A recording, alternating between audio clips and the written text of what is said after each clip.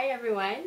So today I'm going to show you a really neat little way to get fresh juice out of a lemon and store it in such a way that you have easy access to them. So right here I've got a electronic juicer.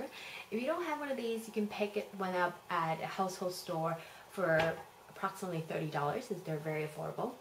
I generally squeeze the juice from one lemon, and then what I do is I store them all in an ice tray. For each of the slots here, I'll put 2 tablespoons of the juice, of lemon juice in there and have them frozen.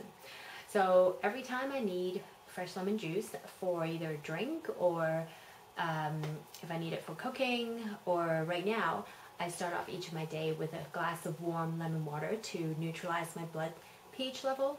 So having them stored this way, it makes it really easy for me to get access to fresh lemon juice without having to cut open a lemon every day and squeeze a fresh lemon.